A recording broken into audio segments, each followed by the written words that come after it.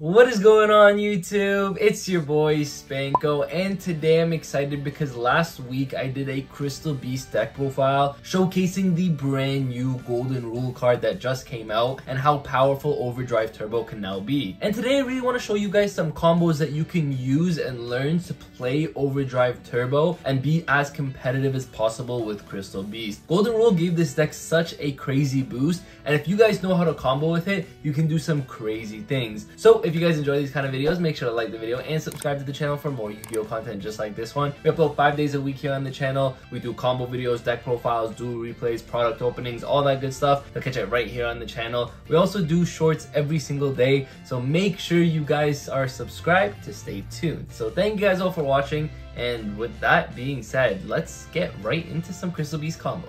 Okay, so for the first combo over here, all you're going to need is a Sapphire Pegasus as well as a Rainbow Bridge. Now this is a 2-card combo that shouldn't be too difficult to get off because they are both 3-ofs in the deck, and it makes use of the brand new Golden Rule, which is absolutely busted. Alright, so let's get things started off here. We're going to activate our Rainbow Bridge and then go ahead and normal summon our Sapphire Pegasus. Activate its effect so that now we can place a Ruby Carbuncle into our Spell and Trap card zone. Now you guys might be wondering, why are we putting Ruby in our Spell and Trap card zone? Don't we want to summon this? Yes, but we have to get to our Golden Rule. And the way to do that is activate your Rainbow Bridge of the Heart effect to pop the Ruby Carbuncle, sending it to the graveyard. I'll put the graveyard right over here. And then because of that, you're going to get to search a crystal card. And the card you're going to want to search is your Golden Rule. Now keep in mind that Golden Rule is always counted as a crystal card, which is why you can search it in this scenario. And now what you can do is you can activate your Golden Rule, which is then going to place 2 Sapphire Pegasus in your Spell and Trap zones. And then it's going to get the special summon from your hand or your graveyard. So now you're going to summon your Ruby Carbuncle. Ruby Carbuncle now gets its effect to summon the 2 Sapphire Pegasus onto your side of the field. Like, isn't that kind of crazy? Because these are now both live. So you're going to activate the first Sapphire as well as activate the second Sapphire. So it's going to be Chainlink 1, Chainlink 2. And then what you're going to do is you are going to put Zenith into your Spell and Trap card zone for one of them.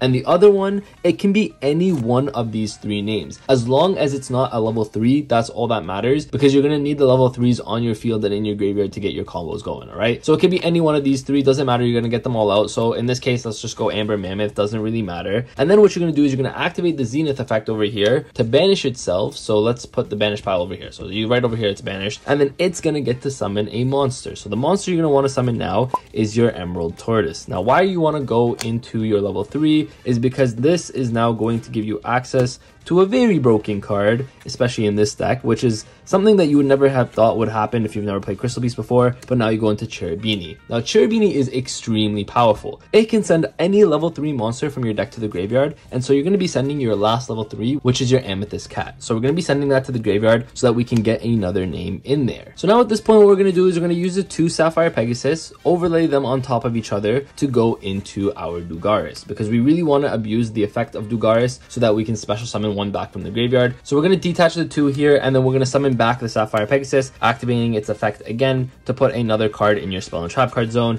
And the one you're going to want to put is either the Cobalt or the Topaz. It does not matter, because either way you're going to get to the other one. It's just you really need to be able to get one of them onto your Spell and Trap card zone, alright? So now we're going to go with Topaz Tiger in this case. And now what you're going to be able to do is using the Sapphire Pegasus, the Dugaris, as well as the Cherubini, we're going to link 4 into our Zelantis. Now, Zelantis has a crazy effect where it can activate to banish everything on the field, all monsters on the field, and then special summon as many of those banished monsters back. So you're going to special summon back the Zelantis as well as your Sapphire Pegasus. Now, what does this do? This is going to let you get your Cobalt Eagle onto your Spell and Trap card zone. Something I completely forgot, by the way, which is, I don't know how I forgot to mention it. When you activate the Zenith effect earlier, you're always going to have to search a Rainbow Dragon. That's a mandatory effect, so it's not like something that you can pick to happen. This actually has to search the Rainbow Dragon. So yeah, forgive me for that, but we definitely have the Rainbow Dragon in our hand. All right, I just want you guys to keep that in mind, because this is kind of like the brick of the deck, but in this one specifically, it's actually not the brick, because you can actually play with this card, and it's essentially what gets the Overdrive combo going. So now what you're going to want to do, because in a good real world you didn't forget to search your Rainbow Dragon, you're going to link those 2 cards away, which is your Zelantis and your Pegasus, to go into Cross Sheet. Then what you're going to be able to do is special summon your Rainbow Dragon, because if we have counted now, we have 1, 2, 3, 4, 5, 6, 7 different names, and we have gathered all the crystals so that we can summon our rainbow dragon. We are then going to use it to summon our rainbow overdragon over here, which is going to trigger our cross sheep. And because 8 fusion monsters will summon to its zone, then essentially what you can do is summon back one from your graveyard. The one you're going to want to summon back here is your Ruby Carbuncle. Again, this not being once per turn is absolutely insane, because Ruby is now going to get to trigger to summon your monsters from your spell and trap zone. So now you have a ton of monsters on your side of the field, which you guys can see, which is kind of crazy. And so now what you're going to want to do is you're going to just use 4 monsters here. So the Ruby, the Overdragon, doesn't really matter which 4, but we're going to use 4 monsters over here so that we can make an Apo. And Apo now has 4 monster negates on it, so keep that in mind. So that's 4 negates right over there. Then we're going to use these 2, and you have one of 2 options. You can either go into a rank 4 depending on the matchup. So if you know you're going against back row matchups, Tornado Dragon would be not a bad one, right? But what I like to personally do is use these 2, link them away, and go into IP Masquerena, so that this way you have access to cards like Unicorn if you're playing it. There's just so many different cards that IP gives you access to, so you guys can play IP. But again, if you're playing any other rank 4 that you think or you deem would be appropriate, again, like a rank 4 could be Tornado Dragon. I wouldn't go Baguska in this case, but technically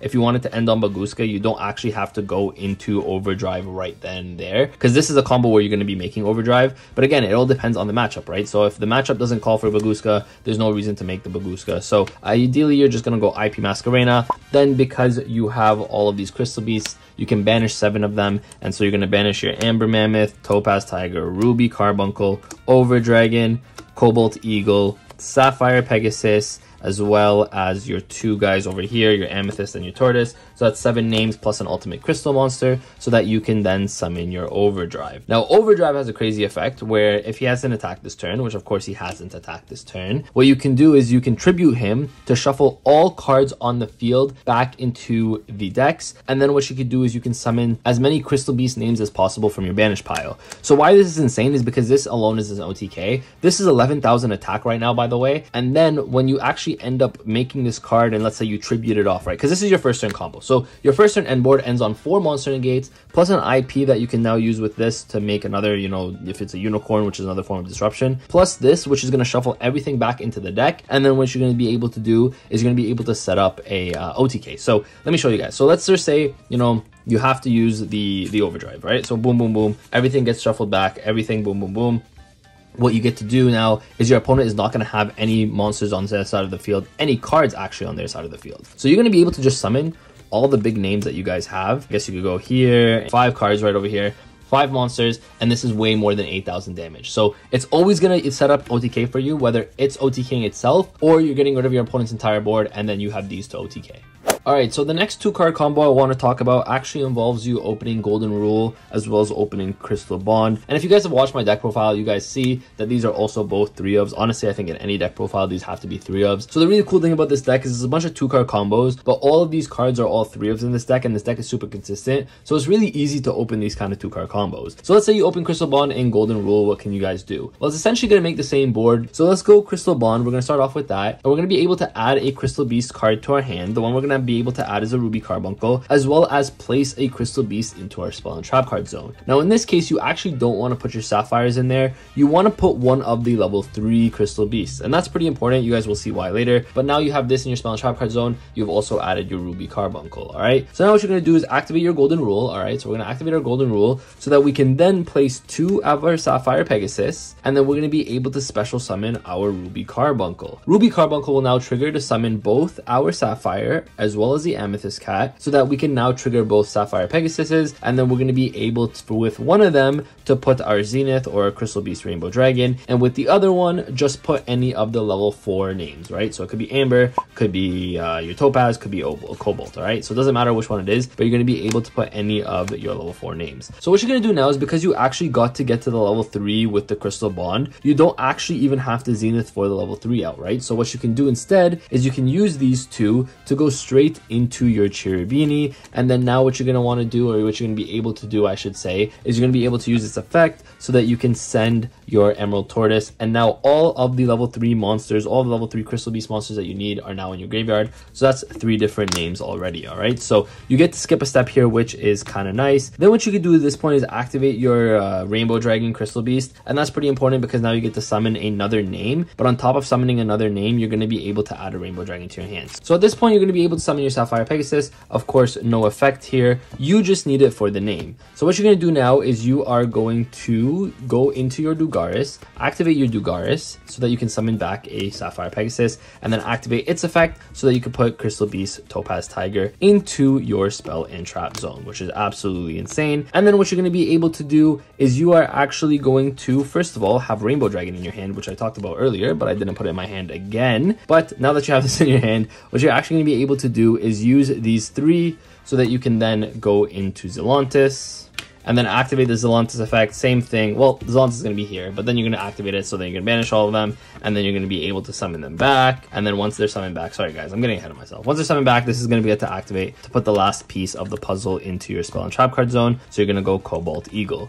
Then what you get to do is you get to make these two into your cross sheep. So you guys can see how it's kind of a very similar combo. You just have to start with 2 different cards, but it doesn't really make that much of a difference. You now have 7 names, so you can summon your Rainbow Dragon, use it to make your Rainbow Overdragon. This is now going to get to trigger so that you can summon back your Ruby Carbuncle over here. Ruby is now going to get to trigger to summon these 3 back. So now you have all of these names, which is kind of crazy if you ask me. All right, so now what you can do is you can do a lot of different things here. You can make Apple, which you're probably going to make. So let's say you go in 3 material Apple. So let's start off with a 3 material Appaloosa. Actually, let's just go into a 4 material Appaloosa. All right, so let's go into 4 material Appaloosa over here. So you go Appaloosa, and then again, it's the same situation where you can go into your IP Masquerena to get those in the graveyard. And then now you have 7 names in your graveyard that you're going to get to banish. So 1, 2, 3, 4, 5, 6, and 7, as well as an ultimate crystal monster. So let's just get rid of your Overdragon over here. So we're going to get rid of all of these, and then we're going to be able to summon our Crystal Beast Rainbow Dragon Overdrive, which is absolutely insane. And so you guys can see, it doesn't matter what the 2-card combo is, you're pretty much going to always be able to end on the same board, which is kind of crazy because you're still ending on 4 disruptions on the Apple, an IP disruption when you link it away with an Apple to make something else. Keep in mind, again, with IP, you can go IP into Unicorn, which is really, really powerful. So that's another form of disruption. It's a 2-card combo, right? So you still have 3 cards in your hand here. If it's an Imperm or hand traps, those are really powerful as well. And then if not, you always have this guy, shuffle everything back, get your monsters back, and then go for the OTK. So it doesn't matter which 2-card combo you open, it's always going to end on a same or very similar board, which is absolutely insane. So that is it for today's video. I hope you guys did enjoy. Those were 2 different 2-card combos that ended on a crazy board with multiple forms and layers of disruption, which is absolutely insane. Keep in mind, the other 3 cards in your hand can be hand traps, board breakers. You have cards like Crystal Miracle that can be now another Omni Negate for you. And then on top of that, if you're going second, a combo like this one can sometimes just be enough to push for OTK. So that's how powerful this deck is, and I think these combos are insane. So if you guys enjoyed, make sure to like the video and subscribe to the channel for more Yu-Gi-Oh content just like this one. We upload 5 days a week here on the channel, and that includes deck profiles, combo videos, duel replays, all that good stuff. You'll find it right here on the channel, so make sure you guys are subscribed to stay tuned into all of that. Thank you guys all for watching. I appreciate every single one of you. With that, Spanko signing out. Peace.